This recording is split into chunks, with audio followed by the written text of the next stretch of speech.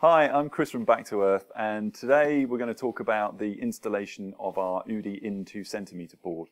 Now, this is a great new product that Unger have created, and essentially it's an 8mm wood fibre board on the front, which is what you plaster onto, and then on the back this honeycomb layer essentially creates a cushion or an insulation layer of air, effectively. So this is stuck to the back of the board, and this is actually what holds the board to the wall. So very simple board. Now, what I've done is I've used the UDI foundation coat as a plaster on the wall, so we've put that on already. And the UDI foundation coat is used specifically because it's very fine, so it goes into this honeycomb layer really easily and gives you a really good strong bond.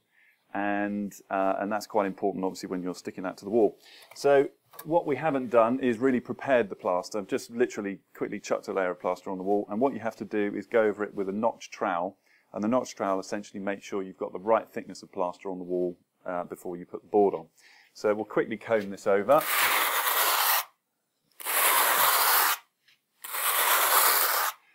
So one thing that is really important when you're going over it with a notch trowel is that each of the ridges needs to be fully filled. So you can see here we're getting a bit thin.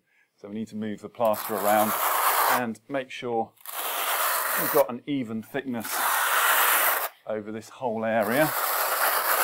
Getting better, but that's the only bit of kind of complicated work, as it were, that needs to be done.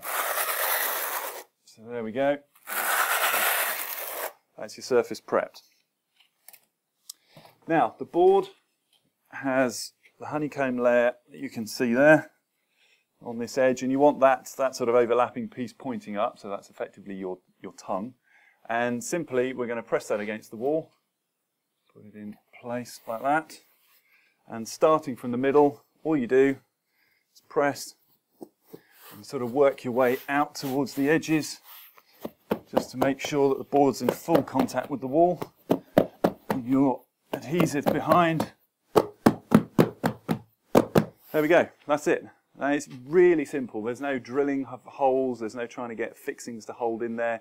If your substrate's really soft, like really soft brick or cob, for example, or really, really loose stone, there's no messing about with that.